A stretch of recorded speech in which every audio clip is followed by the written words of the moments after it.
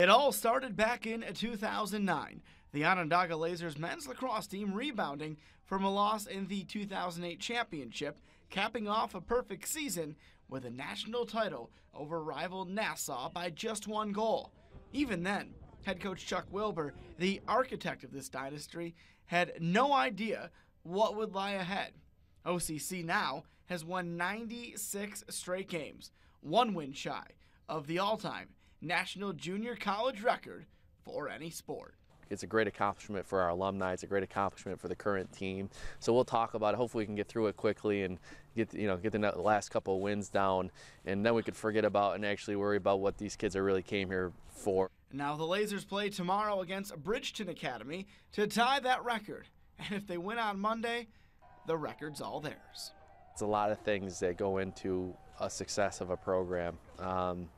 And first and foremost is the group of kids and the talent that they have. And then you can go down the list of chemistry and hard work. So while those of us on the outside of the program might measure success by the amount of national championships OCC has won, heck, they've won it every year since 2009. But Coach Wilbur himself, he really takes pride in watching his players go on to other colleges like Syracuse and Lemoyne, but also seeing them turn into men in the professional world after college.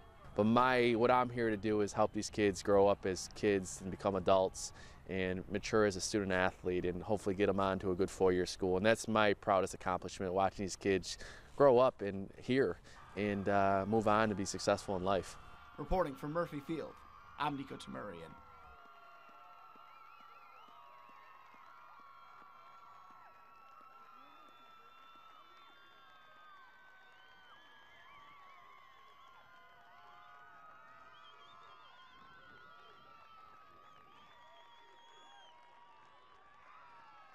Congratulations to the 2009 national champions, the Onondaga Lasers.